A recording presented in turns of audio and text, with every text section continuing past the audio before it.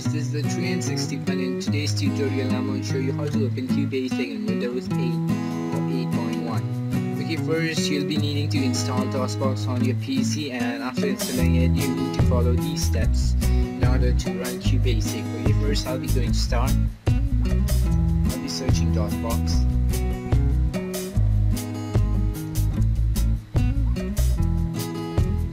DOSBox is set open, then I'll be typing in mount, name of your drive, and again location,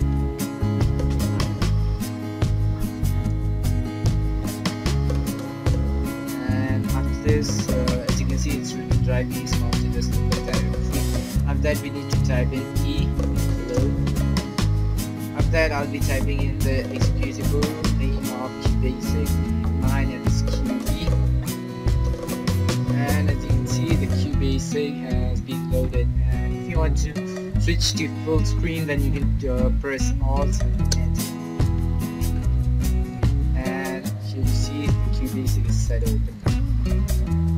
Okay, thank you for watching. For more videos, visit www.the360fun.weebly.com or www.youtube.com/user/360fun.